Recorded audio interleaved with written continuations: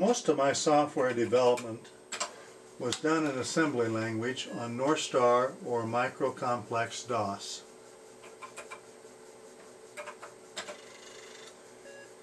I wrote around 35 utilities and extensions to the operating system.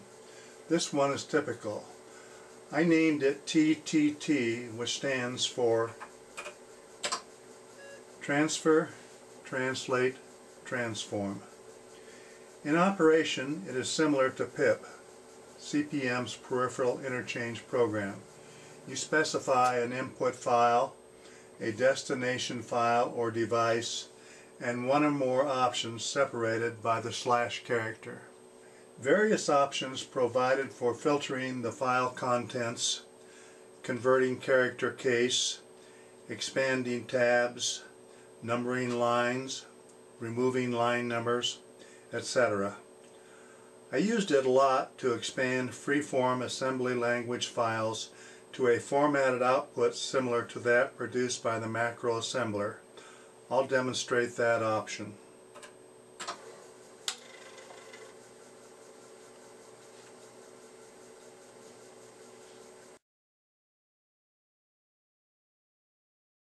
Here is a program which is a little more fun.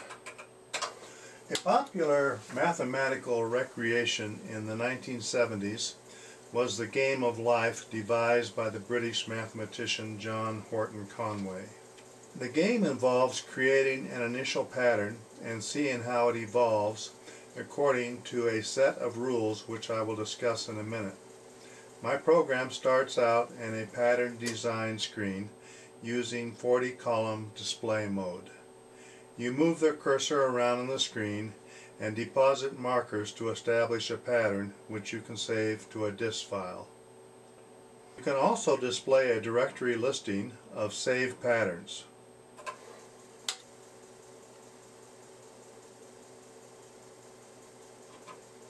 I'll load a simple pattern and let it run.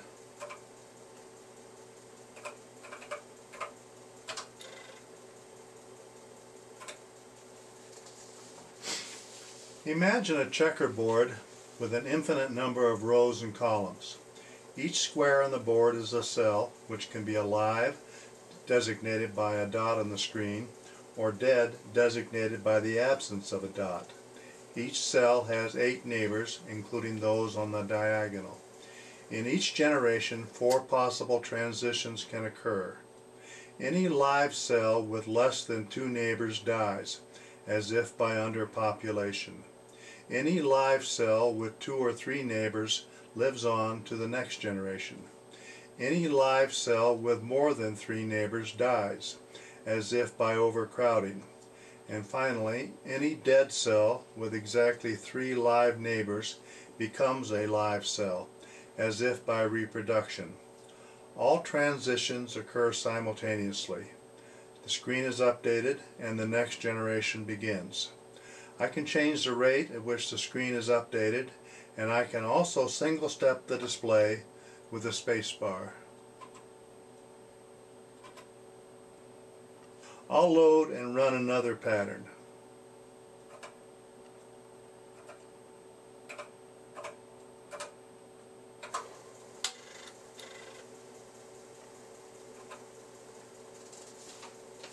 But of course my checkerboard is not infinite. It is 48 by 48 cells, but that's enough for useful experimentation. My video card allows for only character graphics, so I use 24 lines and 48 columns and display 2 cells in each graphic character, one at the top and one at the bottom. This requires 4 graphic characters to cover the 4 possibilities.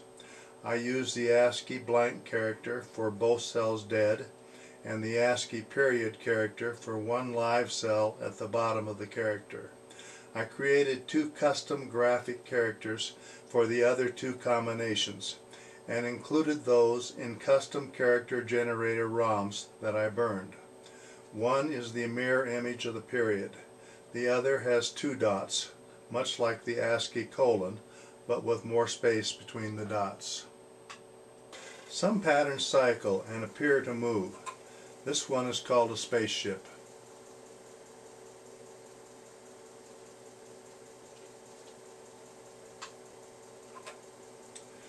This pattern produces gliders which move across the screen until they collide and produce stable patterns.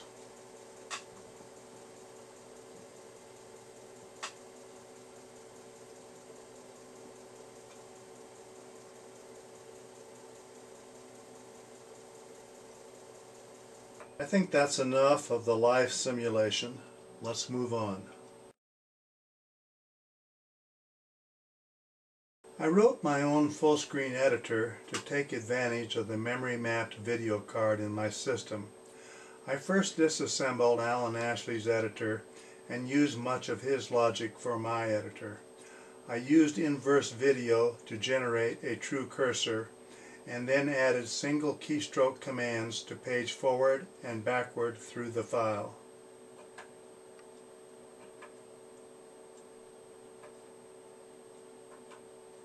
Control characters were added to move the video cursor around on the screen.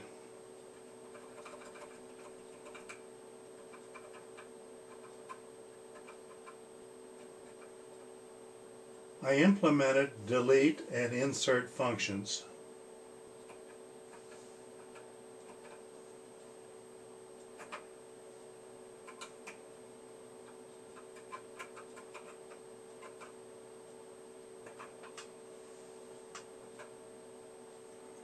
I also added commands to insert blank lines in the file,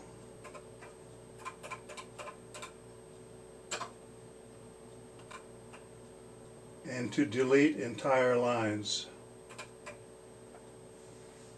I added a help command to display the seldom used but powerful string-oriented commands to search and replace, define and move blocks, execute command macros, etc.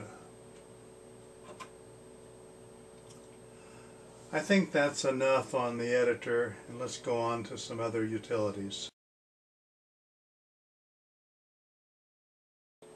Everybody wrote a dump program. Here is mine, which dumps the contents of a file in both hex and ASCII.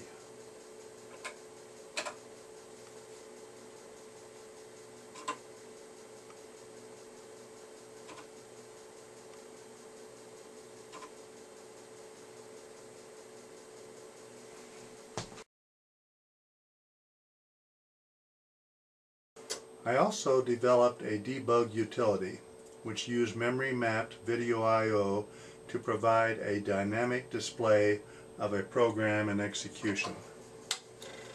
This debug utility recognized and supported the 10 undocumented 8085 instructions and flags which I used in some of my programming. The top 5 lines of the screen displayed the program counter, the accumulator, register pairs BC, DE, and HL, the stack pointer, and flags. The contents of the memory location pointed to by register pairs was also displayed, as was a 16-byte memory window. I included a help panel to provide reminders of the various commands. I'll load a short demo program.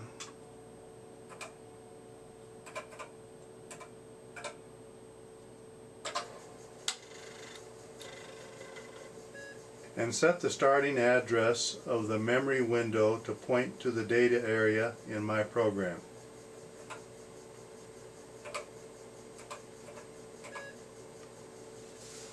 I will set a breakpoint and begin execution at the entry point of the program.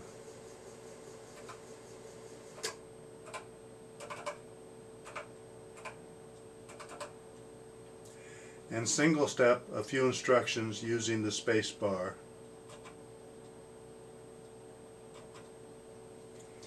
If you watch the second line of the display, you can see the instruction which has executed and observe its interaction with registers and flags.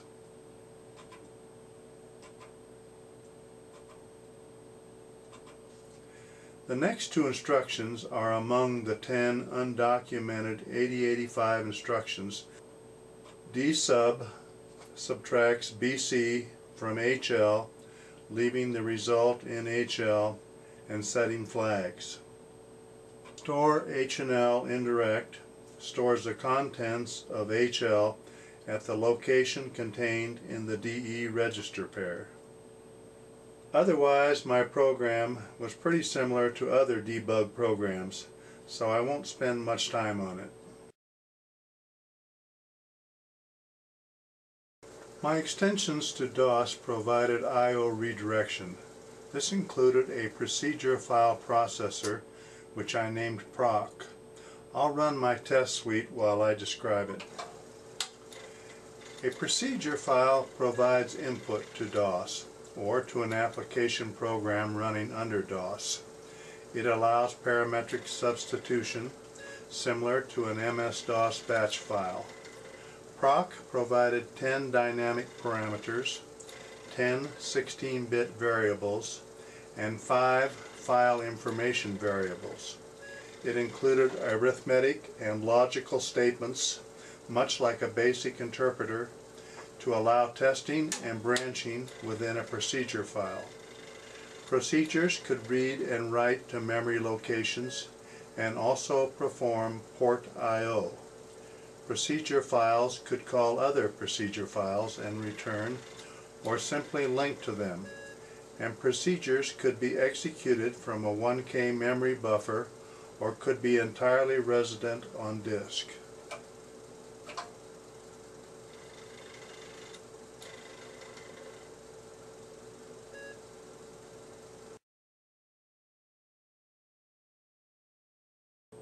I wrote a macro-based language which I called Mac85. I'll demonstrate this by assembling a disk-based disassembler program which I converted from a very long basic program I used. I use a procedure file to get things started.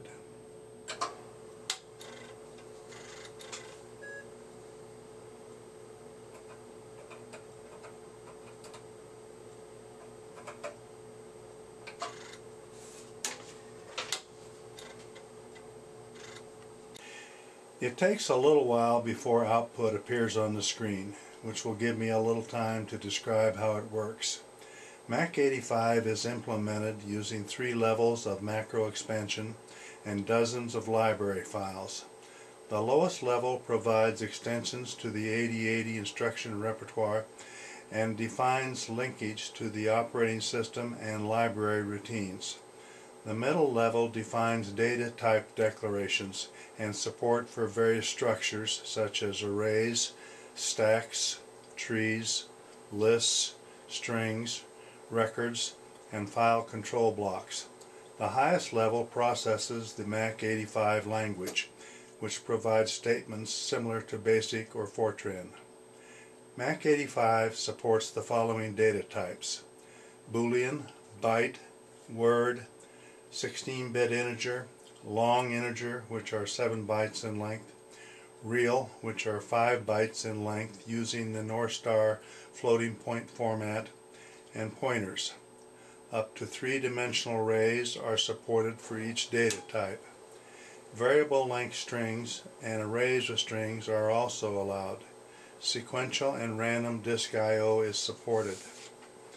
Hardware support for my printer and several video modes are included.